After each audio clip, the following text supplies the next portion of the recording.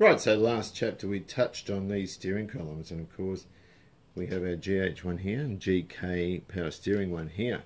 There are a lot of similarities. There's also quite a few differences in that the GK wheel is closer to the dash. It's a tiny bit shorter in this area here.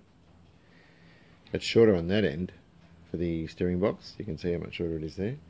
Assuming that this is the area which is common to both, the mounting and height adjuster bracket, which for all accounts it does appear to be identical. The GH one has different bracketing here and here, and that's for your steering column shroud. It's a bit non-negotiable how that goes, because the cowl that covers up the combination switch and your hazards up here and everything is a predetermined depth from where the dash pad comes down. So those brackets have to be right. Whether we use either column, we have to ascertain that. Now there are a few other differences here. Union mounting flange look the same. The splines look the same here. The splines also look the same here. And they look like they've got a 12-125 thread. I'm not sure what that is. I haven't really looked at it too closely, but they're all the same. The tape is the same, and so on and so forth. The difference is the GH uses a rubber mounted needle roller for a bearing, which is just pushed into a blank tube, and the GK doesn't. It's got a circlip there with a ball bearing there, and you can see that collar there has been rounded to allow for the bearing case so it can't slip down. The bottom is the same for both. You have your rubber encased. I'm assuming that's a needle roller in there, and I'm taking it off. And what happens if I do, hang on, well, there's the GH, and again we have, yes, a rubber encased one. That's the collapsible section of the column there. So what we have is we've got basically 95mm poking out through the top. If we stick that where the seal's been running, we have the same poking out through the top from this area here, from where that collar is. This one from the flat part of the tube. So what I'd like to do, the easiest way is probably taking the column off and just putting that on, but as we said, the shroud will not fit because there is a length difference, and we have to cater for all that. So that end has to be identical. Funny angle, so you probably can't see it. There's a tack weld on this here. The other one uses a left-hand thread somewhere. Where is it? Here. And a bolt, a through bolt with a left-hand thread. This one actually uses a nut that's been welded on. So, not a biggie. That's about level there. Now, the funny thing is, this column here is shorter at this end, but the actual column over, the protrusion is 95mm from that collar. Most of the difference is down at the other end where the steering box mounts. So I think what I'd like to do is take that circlip off. This has a circlip there, that's just on a bush. That bush there I was talking about before. And I want to see if I can set that up. So we leave, we're using that tube with that column, and I'm shooting for the protrusion at the other side being the same. Now that's all determined by where this is. There's a little bit of room there. You know, for I think they're like a 3/8, but 8mm bolts that go through there. They're probably a 10 actually. But what I need to do with that bearing mounted is go from the centre line of this to the end of the shaft, which is 520mm.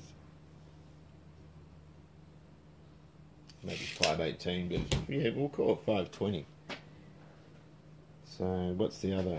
So you're looking at about 60mm difference. Hang on, I've got to push that in a bit further. The other one's 578. So I'm going to take this column out. I want to have a look at it. Oh, and at this end, we're probably 95, maybe 96. And yet from down here, we're on probably 103. But if I just get out of the way of that, that's about the same from that flat area there. So I need to take that off and have a look. Even a couple of mil out at this end is going to mean the steering shroud's going to drag on the back of the wheel and that sort of thing. Get in there. Oh, that's not too bad. Alright, so I can take that off. That thrust washer will come off. I'll leave them over here somewhere. Then there's a collar. And that little guy should come out. So if I pop him out from the other side, never hit the end of the thread. I'm going to put the nut on the end so it's flush. Maybe a little bit recessed in and just use a soft hammer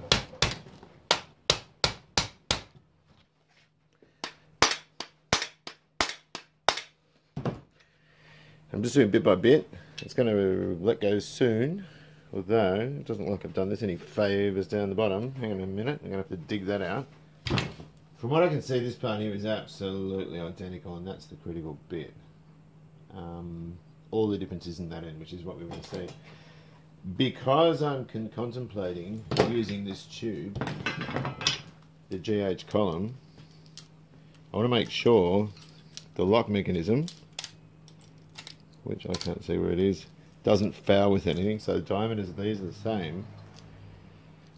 To get these off, you've got to, I'd probably use a small cold chisel in there. They're a snap-off bolt head, so they break off at a predetermined torque, if you know what I mean, thereby making these impossible to remove in a very short time, which is what you need to do to steal a car.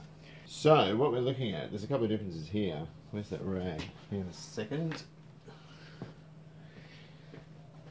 In that we've got provision for a different type of bearing, hence this, but that's only a modification of the original column. If I get a caliper, there is a thickness difference there. But this is the bit that I'm worried about here. That's where the lock is. About the same amount, perhaps a 1/4 mil. Otherwise, that looks to be identical. In the length of it, the way it's set up, absolutely everything.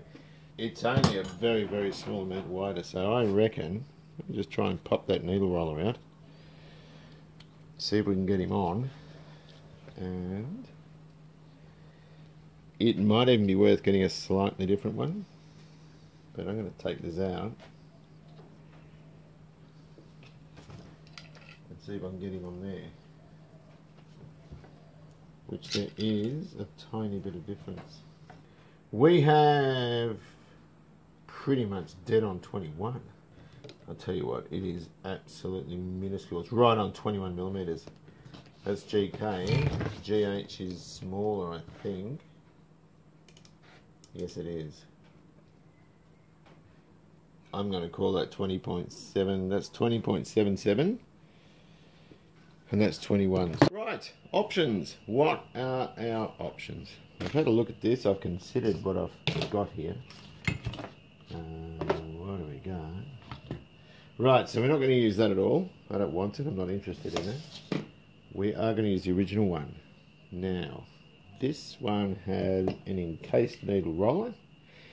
For the end of the shaft, the longer one, you can see there it runs down. The bearing is pretty well flogged down. It feels very loose on there. And it's encased in this rubber sleeve. Now, the rubber's soft. It will still allow a little bit of movement in the column, and that's not roadworthy.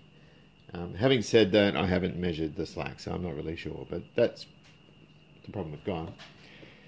This GK shaft is 1/3 of a millimetre bigger in diameter. It's dirty. We can clean that up, that's not a problem. The bearing won't go over it. Okay, so we can either stick that in the lathe and just hone it down with paper and water. I wouldn't try and cut it, it's hardened, and I wouldn't want heat getting into it. That being said, I don't want to take the uni off the other end, and of course if I have this on a through chuck, that's going to whack around at the other end, and we don't want to go there. I'm not interested in that. The original GK column had a roller bearing. The roller bearing, it's been crimped or rolled in here to stop the bearing moving sort of further down, and it's also been rolled at the end, so that's non-replaceable. We can't do much with that. So this is what I'm thinking. Delrin acetal. I can make a bush and you have good clearance, minimal clearance, but good clearance here. This stuff is wonderful. You turn on a lathe, they keep rattling on about this stuff. With a shoulder on it, so it goes into the column. This column's not rolled, but there's a, can we see that? There's a shoulder in there. It's sort of secured in there. So we can make it the right depth. We can have it protruding the same as what the bush does, like that. And it will support the shaft. Now Ford used bushes. I made a steering column bush for the Galaxy. The wheel would move and the indicators wouldn't self-cancel properly. And I machined it very thin. That's all I needed. And it worked perfectly for the 5 years I had the car. So, what we need to do, work out the depth of it, which is pretty easy. And I reckon that's going to be a nice, easy, simple solution. it's supported by another bush down the bottom, and I think that's going to work fine.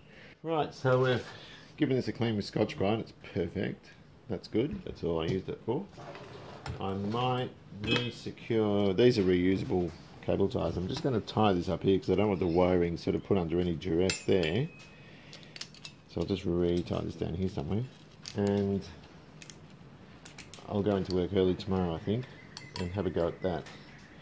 So before I cut this, I just want to have all that bush sorted. And I reckon we're going to have a winner on our hand.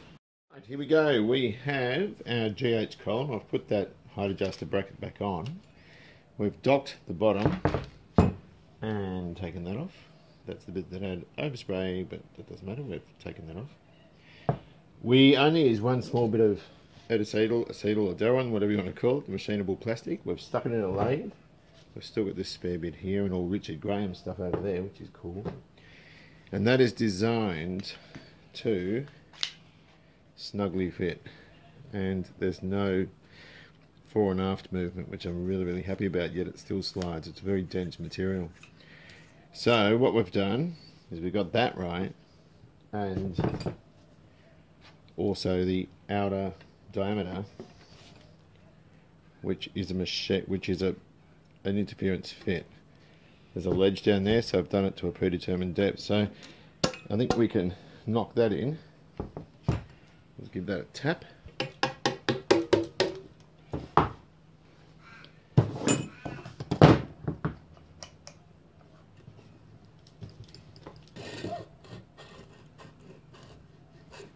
That turns beautifully. Hang on a sec, let me just plug him in the back. Right, so here we go. We've put it in and it's turning free as a bird. It's good as gold. If we pop the key out, we've got a steering lock, so it's even better. So we've got to now put the combination switch on. I might give that a clean up because it looks pretty crap, pretty dirty. But I'm not going to put the column in yet because I want to stick the steering box in first. And that way it's going to be easier to sort of mount the or line the splines up, if you know what I mean. So that can go on the bottom. I'll put it on after because I can't be bothered now. But for the meantime, it is finished. Right, so we are now repairing a steering horn ring. I haven't got that very well set up. Just a moment. If you remember, this was, it just had that wiring coming out, going through the steering wheel, and that was insulated with electrical tape. So I'm just going to pop the new one. It's yellow, so it doesn't really matter that much. I'm just going to solder that on there. Sometimes you have to add solder before you solder, if you know what I mean, to melt the old stuff. Just stick a bit of what do you call this? Heat shrink on there.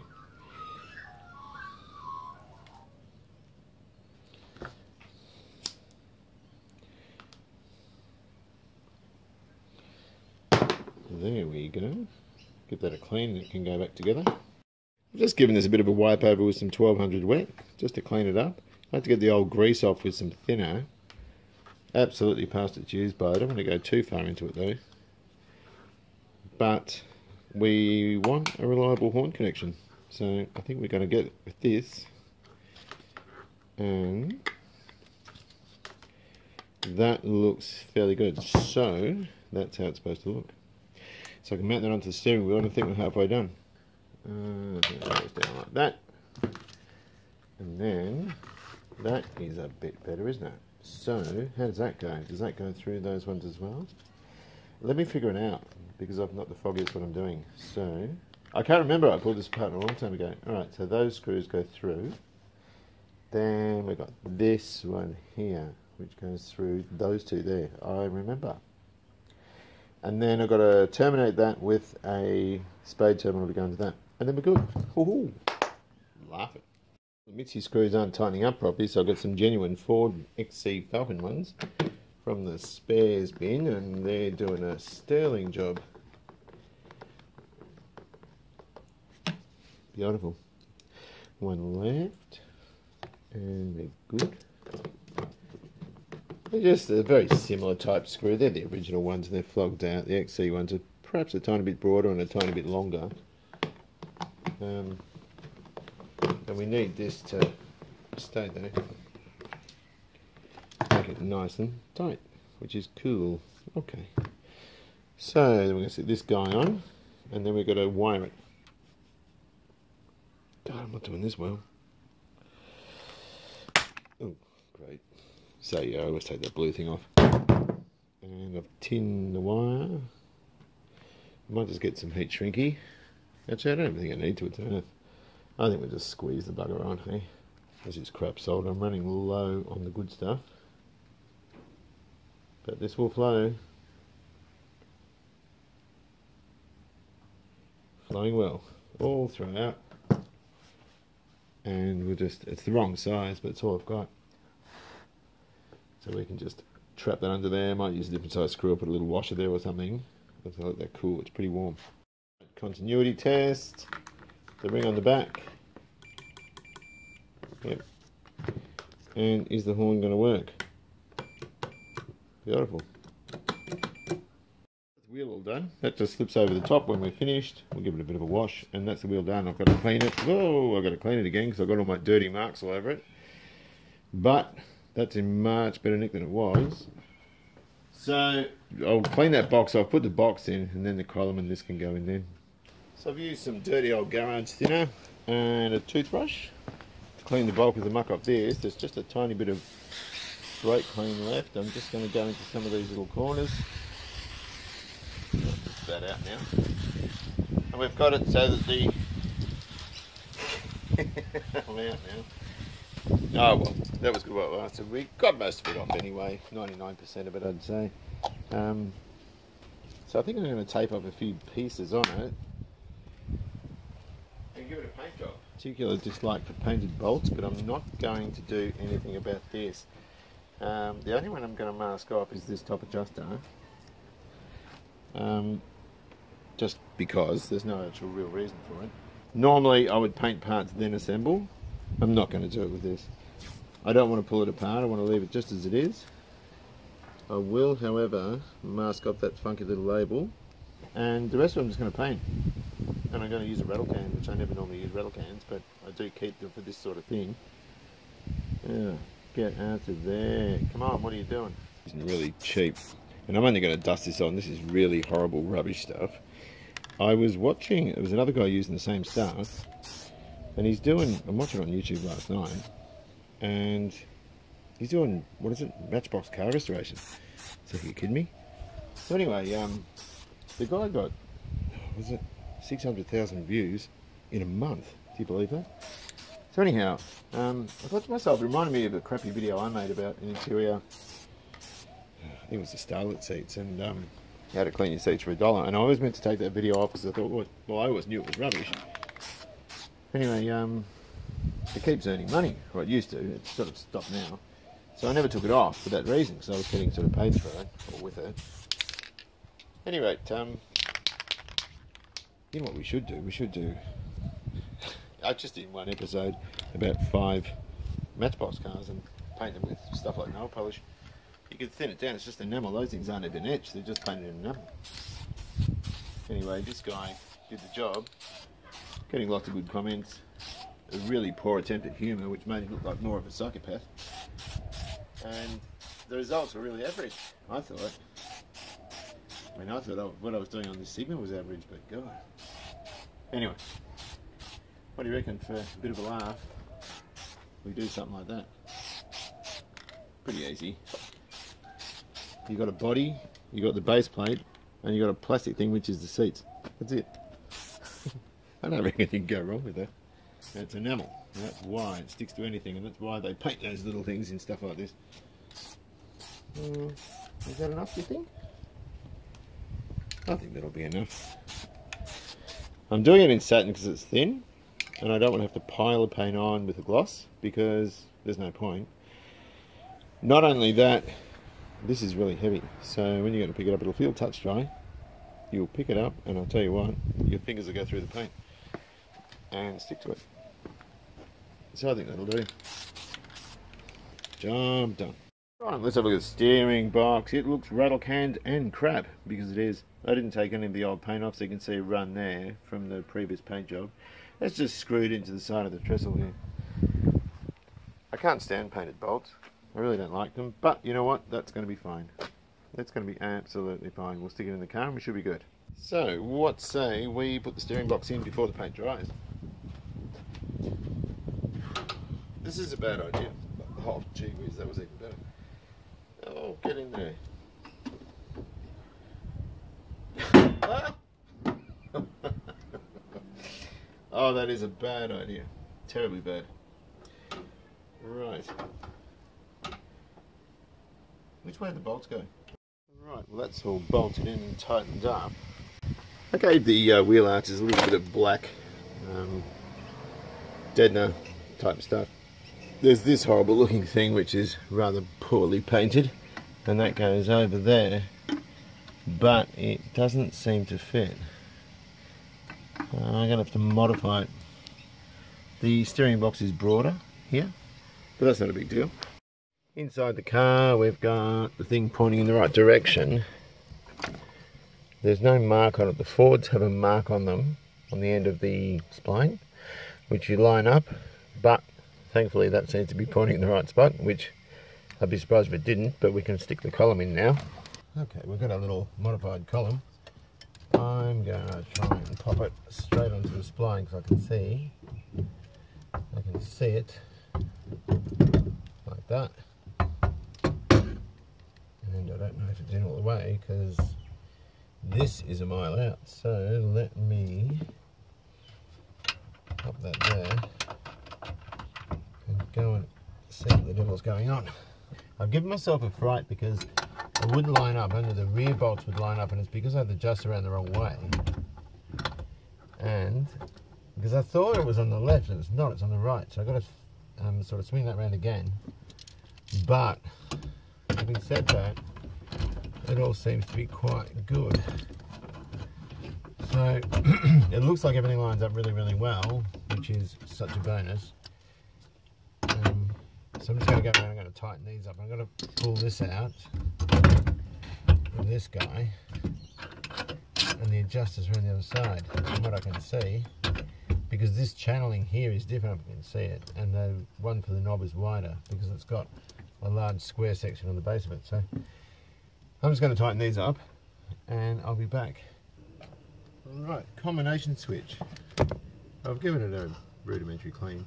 This was the reason I turbocharged the other car, because the Sigma that I had broke one, and then I went to Eastside Mitsubishi and they were something like $275 plus tax back then.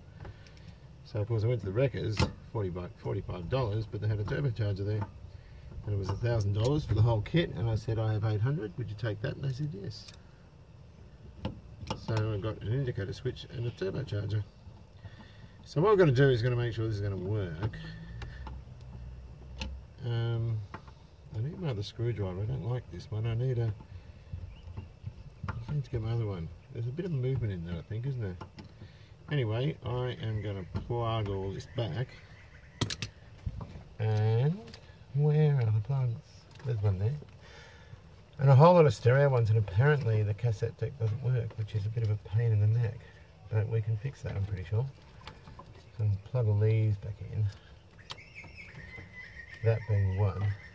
Might strap these up, they go around,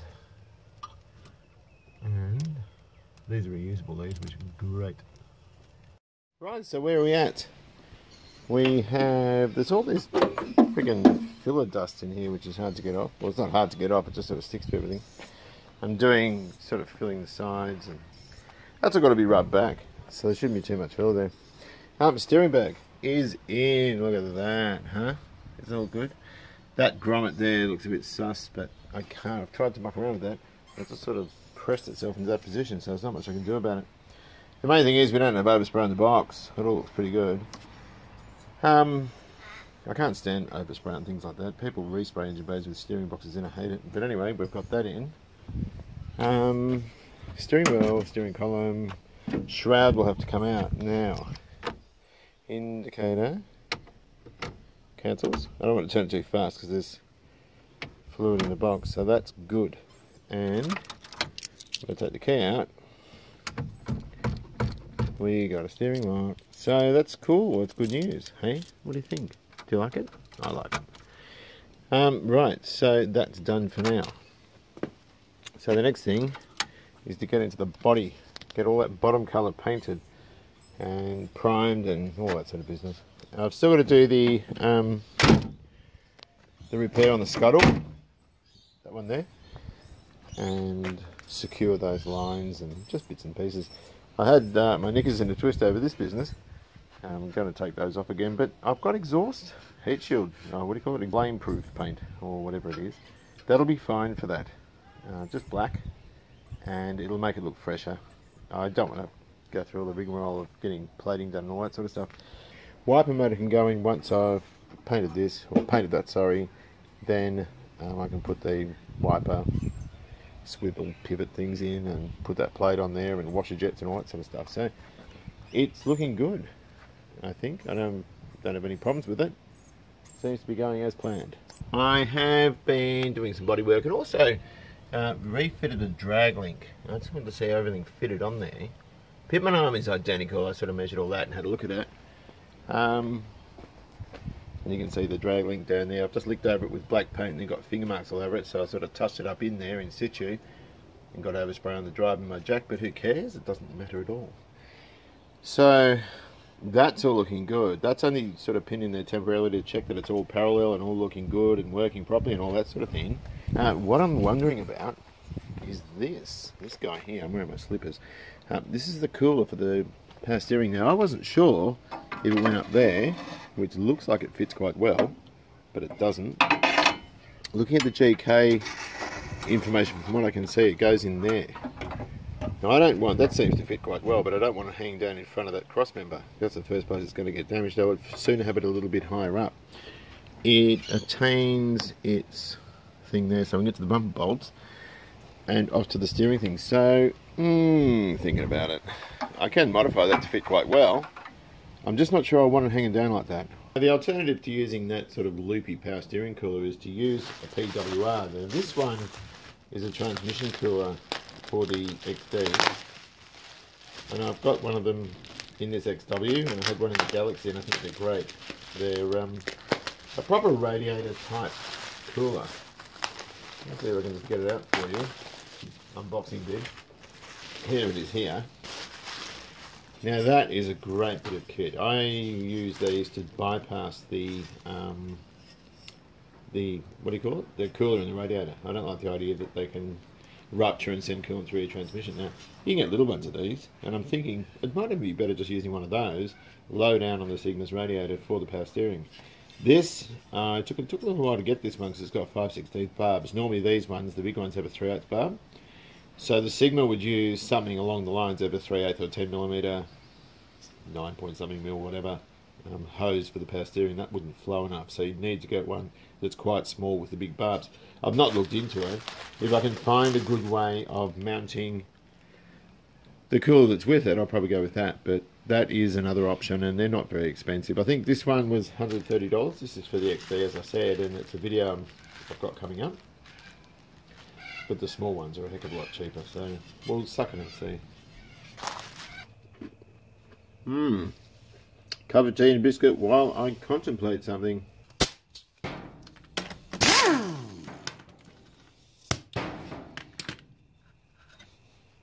Doesn't get easier than that, does it? What I want to do is try something out. Just a moment. Well, a bit of sort of sad news. I've had to pull the pin on the 2.6 engine. It's a GK one, therefore a wide block, because it's manual. What have we got there? 4805. And mine is a narrow block, therefore the gearbox won't fit. That's alright, that's cool, that's the same.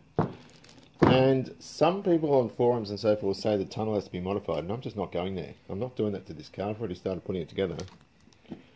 So, and there's also a shifter problem in that the earlier ones have the shifter further forward, 3501, where the later ones obviously have it further back. That should fit. So what we're stuck with doing is putting the original engine back, which doesn't bother me at all. Saves me some money. And where's my tea? Cheers, Mr. Lawton. There's a tea bag hanging out. Yeah, so we're going to put the 2 litre back. There's cross-member differences apparently, which is no big deal. I can get a cross-member and a tail shaft. But the shifter thing, some people say you just take the plate off the Japanese one and get a shorter one and it moves it forward. But other people are saying, no, you need to change the innards around that extension housing part. And the Japanese gearbox for a 2 litre apparently fits. I don't know why, off an earlier car, but finding one of them is going to be murder. So I'm going with this. So here's our pulley. This is an air conditioning power steering one. And here's the original one, which I've just buzzed off, which is like, yeah, it's just that. So let's see if we can get this thing to fit. I've given this pulley a clean up. We're just going to run around with there with a bit of grease. With a semi-clean finger.